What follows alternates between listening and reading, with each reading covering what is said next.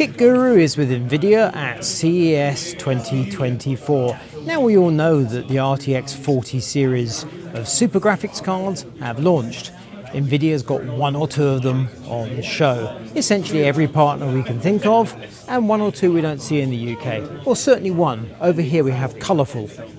Colourful is not a name that we see in Europe. The rest of them, however, are fairly familiar. And ironically, Gigabyte, there are 3 Gigabytes on show here, and we only saw 2 Gigabytes at the Gigabyte booth. Also, we have reference founders designs for the 4070 Super and the 4080 Super. There is no 4070 Ti Super founders because there wasn't a 4070 Ti founders. Does that make sense? Good. Other than that, what we're looking at here essentially is proof that Nvidia dominates the world. All of it. What we have here is a whole series of laptops sporting Nvidia 40 series graphics and in many instances new processors. The Asus ROG Zephyrus G14 here is actually a completely made over model that was launched 48 hours ago. Looks very interesting, but we have to say, in this light it's tricky to see any subtle differences, which is a tragedy, because that looks like a nice laptop. Continuing around, the MSI Stealth 16 Studio. I'm going to have to check my notes because I do not recall seeing this notebook at the MSI booth, and that would be very strange. HP Omen Transcend 14. We saw this last night. It's a brand new model from HP. It's a thin and light, albeit around about 1.6 kilos, an impressive piece of hardware with Intel Meteor Lake, or as we now call it, Intel Core Ultra. And this laptop, Lenovo Legion 9i. I have to say, this looks impressive. This might be one we need to get in for review. Looks like a super high-end laptop from Lenovo. We're going to do the quickest of tours because what we have around the edge of the room is a series of Nvidia technologies which make your gaming better. For example, DLSS 3.5. Dominic has covered many of these technologies frequently. Again, DLSS 3.5. And here we have a comparison between RTX 2070 Super and RTX 4070 Super. Would you like to guess which one wins? Basically, it's 90 FPS on the left and 187 FPS on the right. It's a 2-to-1 ratio in 2 generations. The message being pummeled into us is that gaming on Nvidia is a better experience.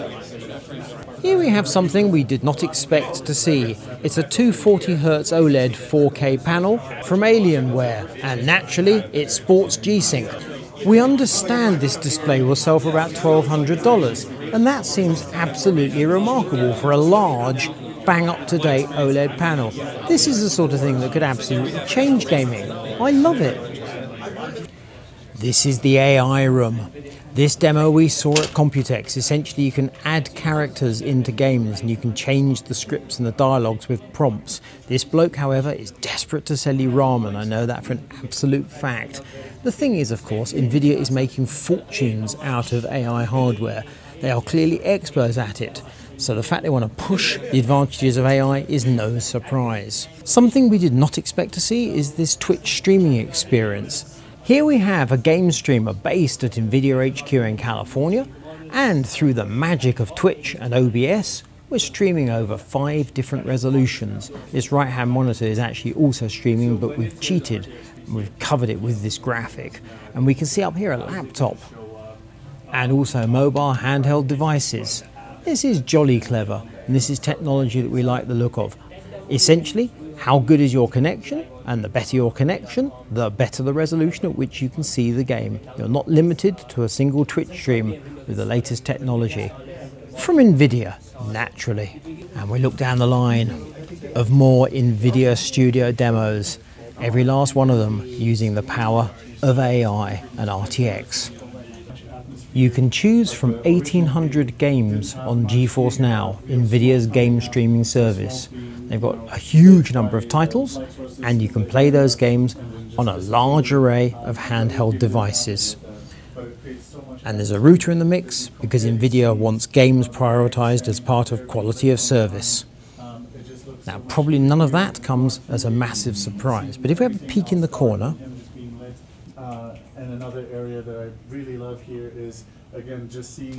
And that's a quick look at the mod on Half-Life 2, called Half-Life 2 RTX. We've known about it for a while, but it has not yet been finally released. We suspect it'll be released on the 20th birthday of Half-Life 2, and that would be absolutely fabulous. Now here's my question, as I've been slightly mocking about Nvidia ruling the world. Can you imagine all those devs giving their time free to use AMD's software to develop a game mod on AMD hardware? Truth be told, I can't. I'm not the least bit surprised. It's been done with Nvidia. Signing off from Nvidia at CES, remember kitguru.net on the web and Kitguru Tech on YouTube.